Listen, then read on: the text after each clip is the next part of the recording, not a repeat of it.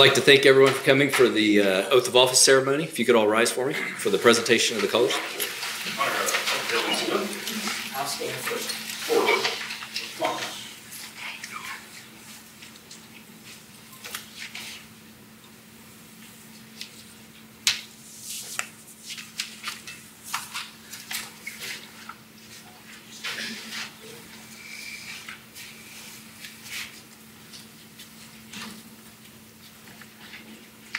Ready? Face. Prepare to post. Ready. Post.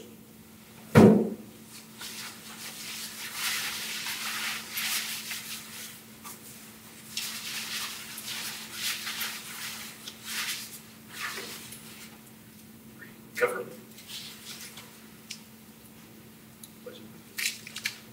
If you'll join me reciting the Pledge of Allegiance.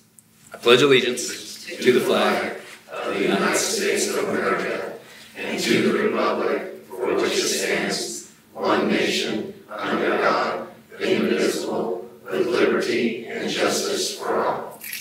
Order. Please. Forward.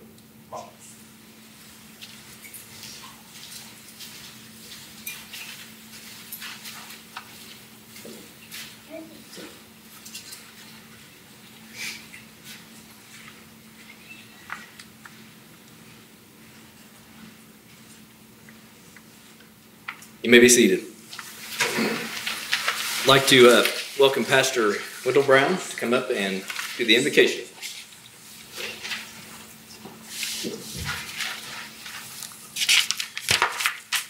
If you would, it's proper to stand. If you would stand for prayer. With bowed heads, Jesus, you are the center of our joy. All that's good and perfect comes from you. You are the source of our contentment. All that we say and do, Jesus, you are the center of our joy. And right now, Lord, we express great joy as these young men are inducted into a position, into a career where they will save lives, where they will offer services to those that need help. We ask you, oh God, to look over this ceremony, the vows that they will take, the words that are said. We ask you to let them take them to heart. And we pray that you will protect them, oh God, as they go about their daily duties. We thank you, Lord, for this department, the officers, and for this great community. In your great name we pray. Thank God. Amen and amen.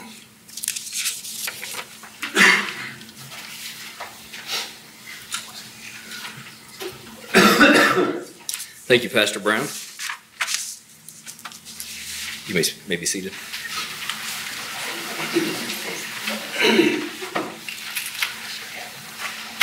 Today we're here to recognize the nearly 3 months of training that our newest recruits have finished.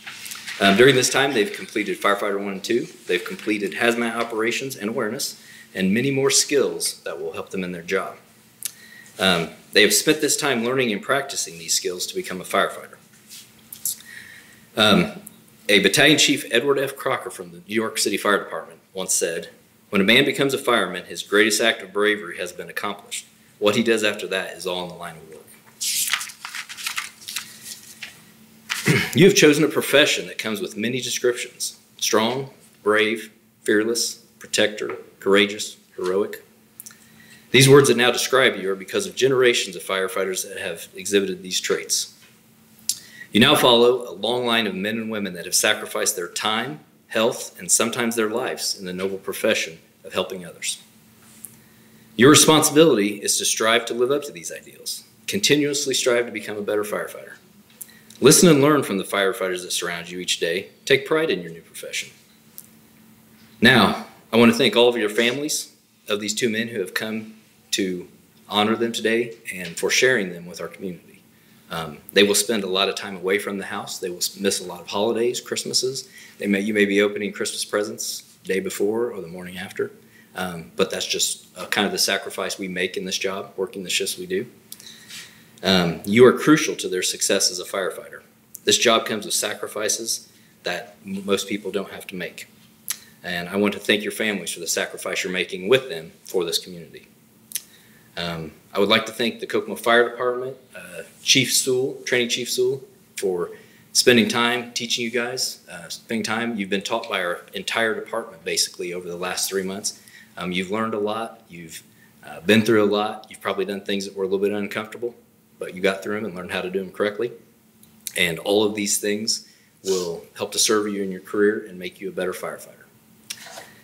And for that, thank you guys for your time and commitment, and we ask you to keep it up through your career. And now I would like to welcome Mayor Tyler Moore, who continues to show his support for our department with his time and attention. And he has some comments, and then we will do the oath of office. Thanks, Chief. Yes, thank you, Chief. People often ask what the best part of this position is, and moments like these have become the most cherished. I mean, anytime we can bring new first responders, new firefighters into the fold. As Chief mentioned, you've already been welcomed into the family. Today we just get to make it official. But it's an honor and a privilege to have you join the ranks of the Kokomo Fire Department. As you can see, you've already got support, not only just through the 3 months, but here today when you take the formal oath. I too am committed to continue to support you along with your brothers and sisters on the department. And I thank you for the service and the sacrifice you've already given, that you'll continue to give and give in the future. But I echo Chief's comments as well to the family and the friends. You two are now agreeing to and serving and sacrificing as well to allow your sons, grandsons, uncles, nephews, whoever they may be, however you call them, to be a part of this family and to serve and to sacrifice and to be away from family at times. And knowing that they have your support at home is going to be crucial as they continue to serve, so many in our community. So I welcome you, I thank you, and I look forward to working with you. So, Chief.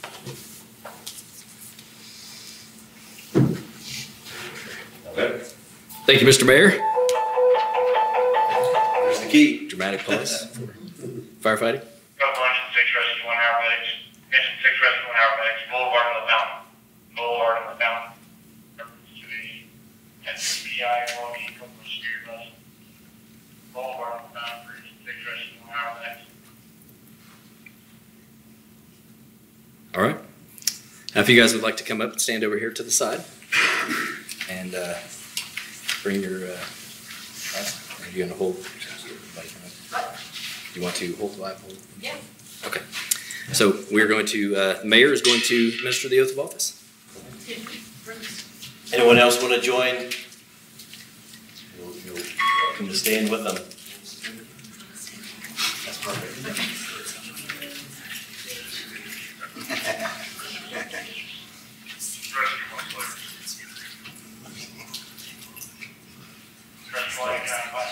So start out individually and then jointly. So if you'll raise your right hand and repeat after me. I, Anthony Clayton. I, Anthony Clayton. And I, Andrew Delmas. I, Andrew Delmas. Do solemnly swear. Do solemnly swear. That I will support and defend. That I will support and defend. The Constitution of the United States of America. The Constitution of the United States of America. And the state of Indiana. And the state of Indiana. Against all enemies. Against all enemies. Both foreign and domestic. Both foreign and domestic. And that I will faithfully. And that I will faithfully. And impartially. And impartially. Discharge the duties. Discharge the duties. As a firefighter of the Kokomo Fire Department. As a firefighter of the Kokomo Fire Department. Under the above appointment. Under the above appointment. According to the laws of the state of Indiana. According to the laws of the state of Indiana. And the city ordinances. And the city ordinances. To the best of my skills and ability. To the best of my skills and ability. So help me God. So help me God. Congratulations. Welcome aboard.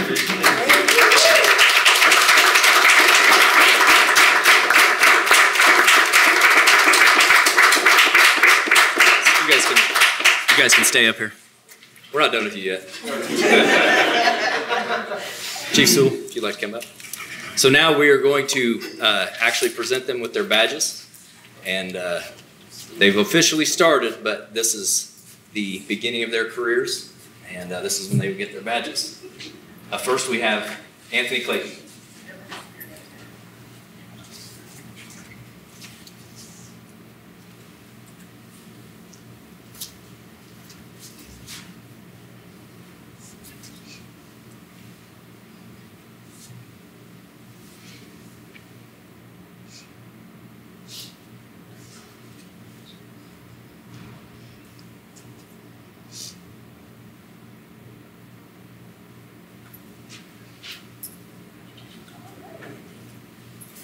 And Andrew Dulles.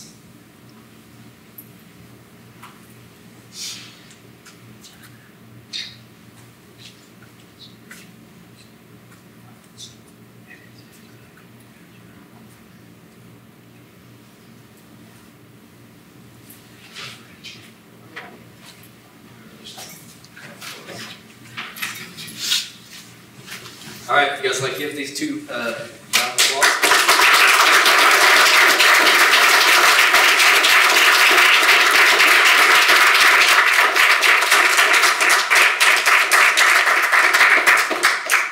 Remain there for a second.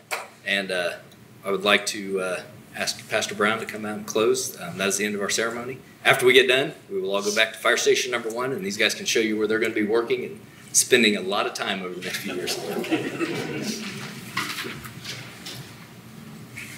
Please indulge me just for a few moments before you stand.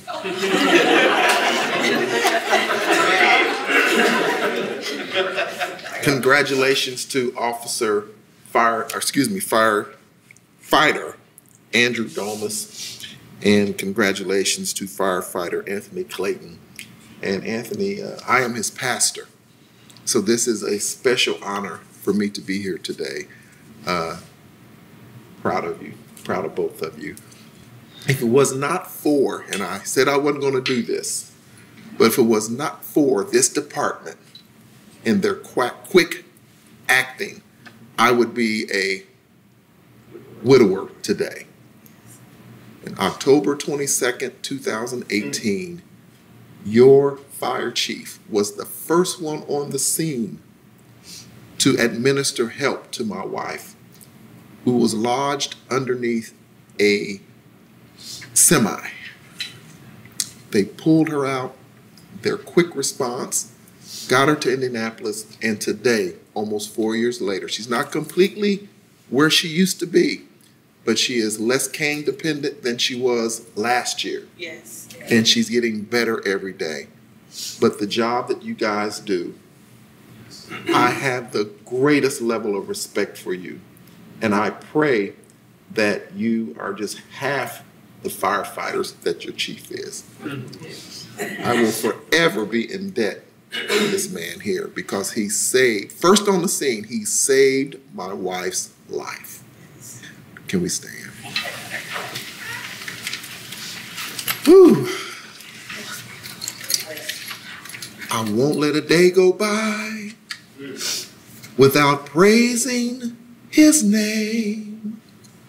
I won't let a day go by without praising his name. I won't let a day go by without praising his name. When I look back and see just where he brought me from. Lord, we thank you for this day. We thank you for this department. We thank you for these men. We thank you for the great success of this union on today. As before, Lord, protect them. Guide them. Order their steps so that they may be the best that they can be, not only for the service of this community, but for your service. We thank you, O Lord, for this day, for how you have blessed it, and we pray favor and blessings upon these two young men and upon this entire department. Lord, for our entire community, we need your help. We appreciate you, and we bless your name. We pray. Thank God. Amen and amen. Boy. All right. And I'd like to thank everybody for coming. I know it's a special day for all of you. And like I said, we invite you all back to the fire station. If you don't know where it is, follow these two. They know where to go. Thank you.